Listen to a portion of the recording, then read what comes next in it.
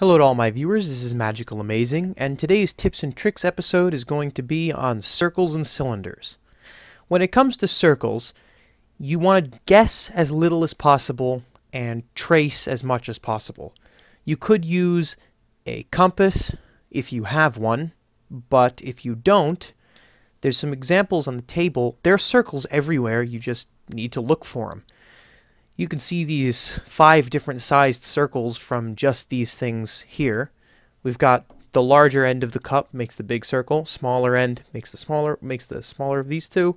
The tape made that one, this cap made this one, and this paper towel roll or toilet paper roll made the little one. And it's as simple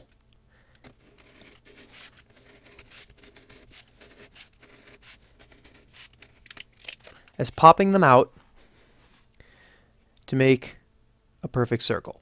When it comes to cylinders, there are 4 main types of cylinders I use. Small paper cylinders, uncorrugated cylinders, half corrugated, and full corrugated. And they're all used for different reasons.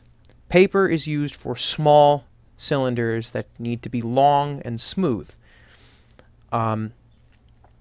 If you tried to do that with corrugated cardboard, it would end up edgy and weird. Usually I use them for barrels, things like that. Now we have the uncorrugated cardboard. This is very simple. So this is very thin, and it's just a piece of cardboard with the corrugation taken off. In fact, what it is the corrugation taken off of this piece.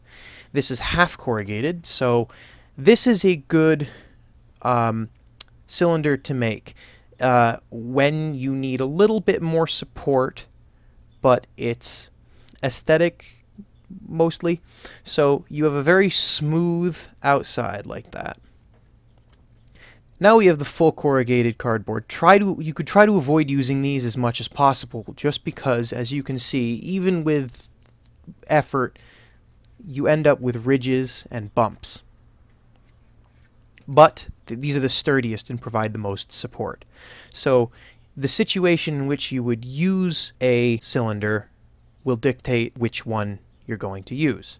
As an example, here is a scope that I built.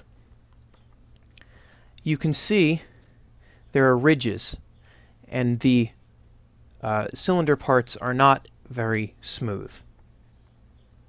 By comparison, here is a scope I made using these techniques. You can see how much smoother the cylinder parts are as compared to this one.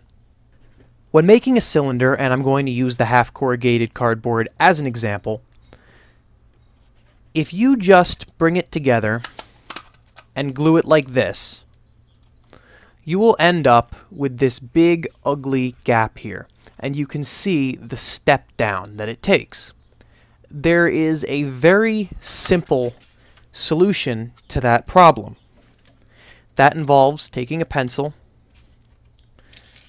shoving it in the corrugation, take off a little bit, then just cut off that piece of corrugation.